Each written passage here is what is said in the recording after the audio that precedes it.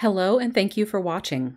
I'm Ashley Van Dyke with Advantage Software, and on today's video, Eclipse Vox, using the OntheFly Dictionary, I'm going to show you how you can use the OntheFly Dictionary to make sure that words that otherwise might not be recognized by your speech recognition engine will come out correctly all the time in Eclipse. The content of this video is based on the training provided in Real-Time Voice Writing 9th edition for court reporting, written by Betty A. Keyes.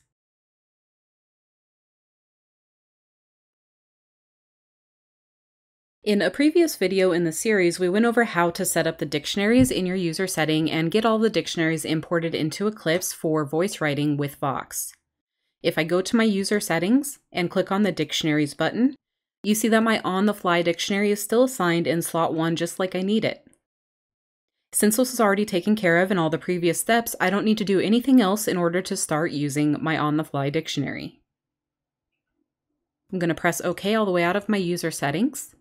And since there isn't any special setup that's involved in this, I can go ahead and just hit the real-time button to start a real-time file. I'll press OK to my speaker list.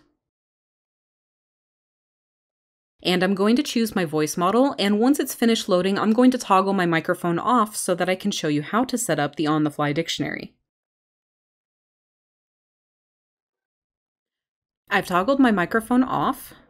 And in order to set up the OntheFly Dictionary, it's a good idea to have it open and available so that you can look at it while you're writing and be reminded of which entries you have assigned to which voice code.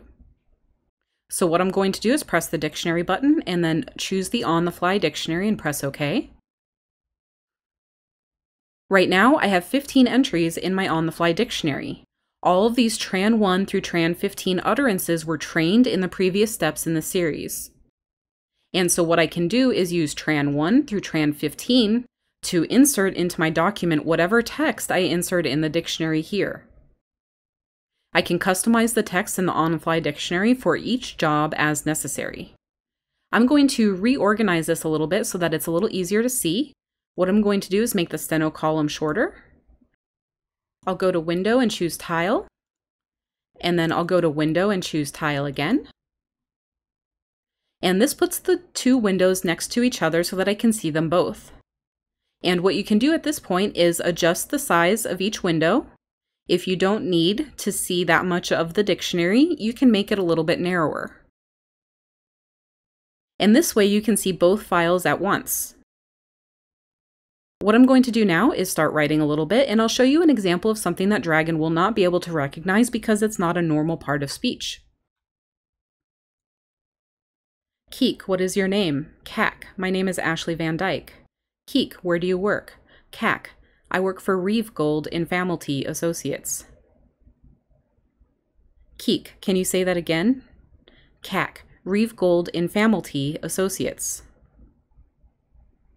I've turned my microphone off again to pause input into my document. In here you see that I said Reeve Gold in Familty Associates twice. However, it recognized it as different phrases each time because those words simply aren't in the Dragon speech recognition engine. So what I'm going to do is assign that company name to Tran 1. So I'll type in the company name.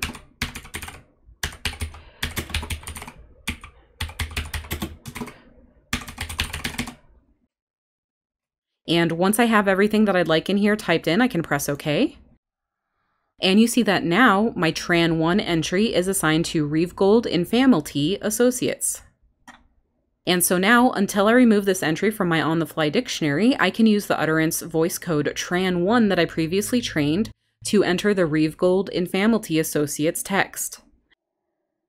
So I'm going to turn my microphone back on in Eclipse. Keek, where do you work? Kak, I work for Tran 1.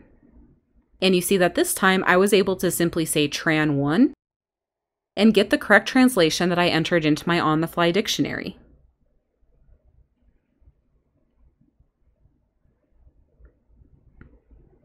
The OntheFly Dictionary can be used for any type of text like this that would not ordinarily be recognized by the speech recognition engine.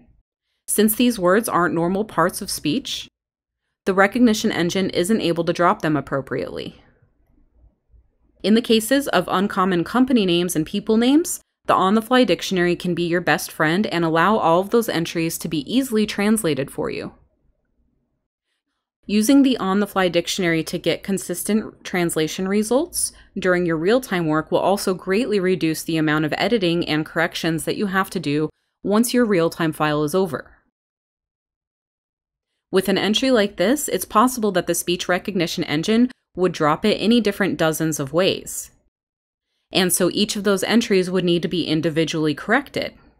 However, by using the OntheFly Dictionary, you can ensure that you can always use the utterance for Tran 1 through Tran 15 and get exactly the text that you've provided to the dictionary every time.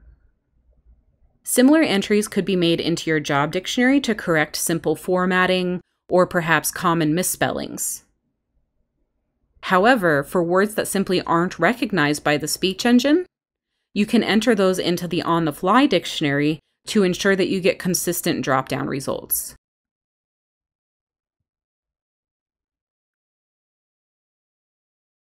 Thank you for joining us in this video about the OntheFly Dictionary and voice writing.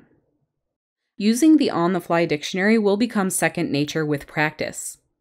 It's an important dictionary to learn the usage of and become comfortable using. As a reminder, Advantage Software offers anytime support 24/7. Tech support can be reached anytime, including weekends and holidays, at 772-288-3266. Email support is also available at support@eclipsecat.com.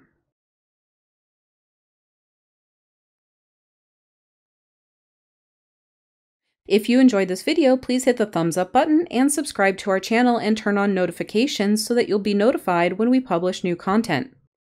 Thanks so much for watching and have a great day!